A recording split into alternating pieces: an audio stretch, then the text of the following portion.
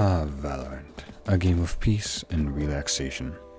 Is there anything more calming than sitting back, being in a call with friends, and getting first-degree burns because you're a laptop gamer, the leading cause for global warming?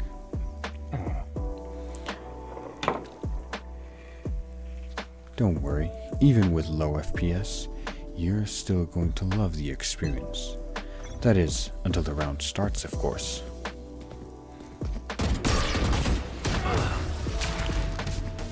Don't worry though, you're a Brimstone, a different kind. Lay down your smokes and watch your teammates admire your tactical plays. Throw down your steam beacon and now your mission is done. Walk back and prepare yourself, cause now you're at peace. Nothing bad is happening anymore. I know exactly. You're one click away of being useful. Molly. It doesn't matter if you die. Your mission is done.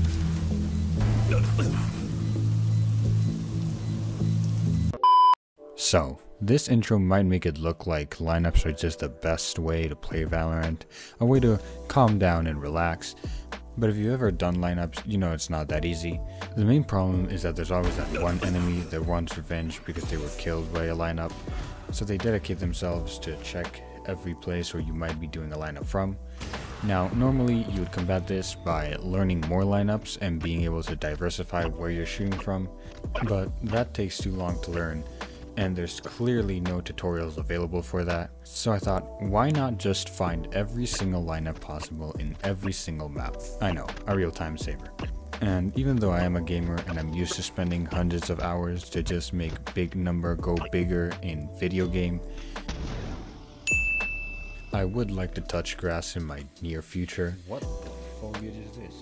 So why not turn Valorant into one of those weird mobile games with even weirder ads and make it AFKable? Because everyone knows the most fun way to play a video game is to not. So this is basically how I made a Molly lineup calculator. So step 1 is to recreate the game, which is easier than it sounds because we only really need to recreate the Molly and the maps. I actually have a really cool way of doing the first one quickly called plagiarism. Which is getting people to help you without them knowing. Basically, I found these perfect recreations by a channel called Rockland. They're really cool, go check them out. There are 3D models intended for animation in Blender, but it wasn't too hard to make them work in Unity, which is what I'm going to be using for this project. Next, I had to recreate the Molly, which wasn't that much harder, but it was a lot more time consuming. So, as you can see from the footage here, I was just basically shooting Molly straight up, and then trying to use the maximum height, the amount of bounces, and how high those bounces went to figure out the physics of the Molly, specifically the initial velocity, the gravity, and how much the velocity is reduced after each bounce. Even though out of just experience, I could tell when some of the shots were wrong, like this one. I realized that shooting straight up and then trying to use ghost mode to figure out how high the mollies went was just not effective, so I decided to switch out the shot for this instead. We would go through a window, hit a pole, and then land at a specific target, which just felt like covered everything that could happen in a typical molly path. But while trying to figure out and adjust all these values properly, I found out that I actually designed my game better than Valorant. What you can see here is my shots are bouncing off the grade, kind of as you would expect. But when you look at the game, you find that there's a bunch of objects like this one, all of these, and a lot more that'll display on screen that appear there visually but not actually have a collision. It's actually pretty interesting how things like this windmill, which I'm not sure how you would actually do a lineup with this, but you can even if you want to. Then there's also things like this cloth, which even though you can shoot from above and it'll pass through like all the other objects, if you try to shoot it from below, yeah, it's as solid as rock. So what I ended up doing was going into Blender and then just deleting anything that didn't have a collision, which I just figured out by testing it in game.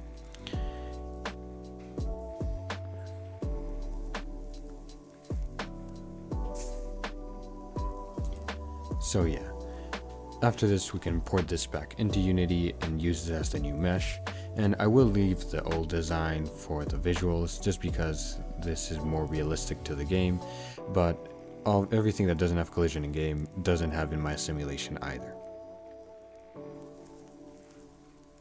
5 minutes in and still no calculating? Okay, let's speed this up.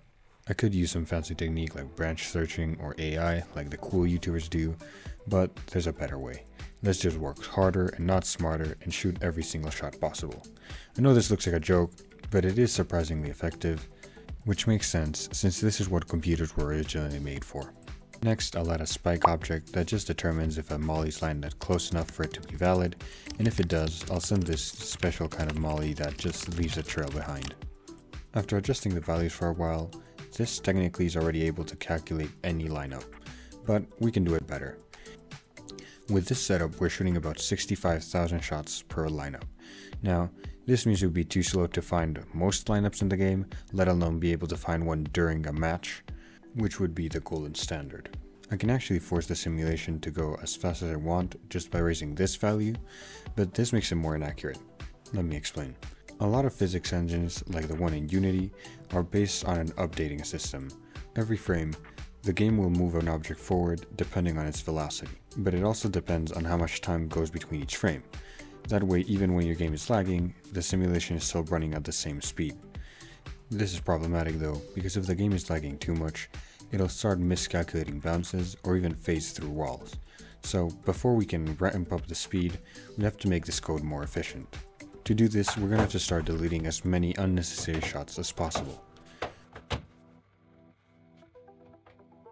An easy example is just to remove every shot that's shooting below 90 degrees, because it's not going to reach the spike anyways. Optimizing it further though is going to be a lot harder.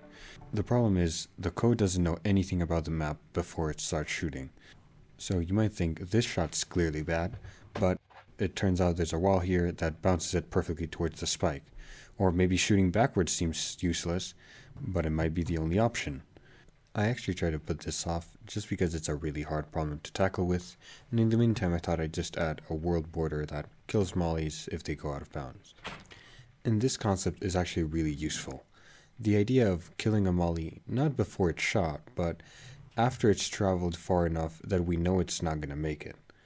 This is what led me to figure out the thing that actually makes this code smart. If a molly travels so far that even with perfect bounces it wouldn't be able to make it all the way to the spike, we can already kill it. So I made a formula that estimates how far a spike can go given its relative height and velocity. Now we don't take into account the direction though, because it can always bounce into the right direction, and if it's farther than this distance we just kill them. This doesn't actually reduce the molly count at all, but it means that in a single simulation, rather than having about 130,000 bounces, we have less than 50,000, which is a great improvement. At this point, we can run the simulation at 4 times speed and still get accurate shots, which is basically as good as it gets. I did add a couple more things to make the code run better, but none of them are really worth mentioning, so I'll just call those experimental features. Or, if you want, I can always make a part 2 to this video and explain further into detail some of the techniques I used, and also the problems I ran into trying to make this thing work. So yeah, here's the final result. Now, before I go ahead and test this in a real match against real players, I want to let you know that if you want to download this for yourself, just leave a comment asking for it, and if enough of you do, I'll make the part 2 where I go further into detail and explain how to download it and use the program. So without further ado, here's my Brimstone Molly calculator against Valorant players.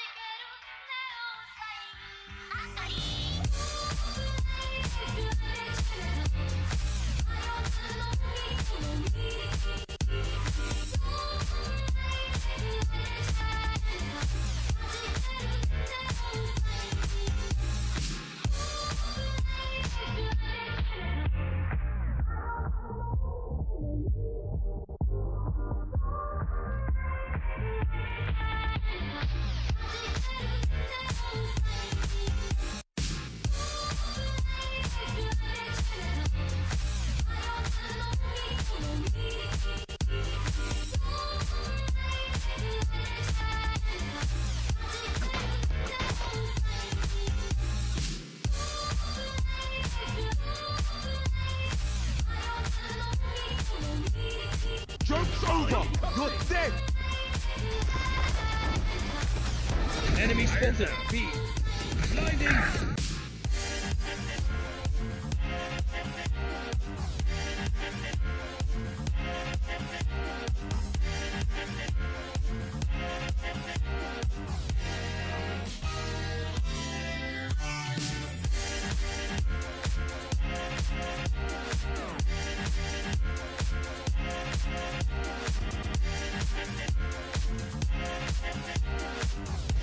Now I know how annoying. Gun here! Up and away! Smoke's down. Spike planted. One enemy remaining. Smoke's down. Molly.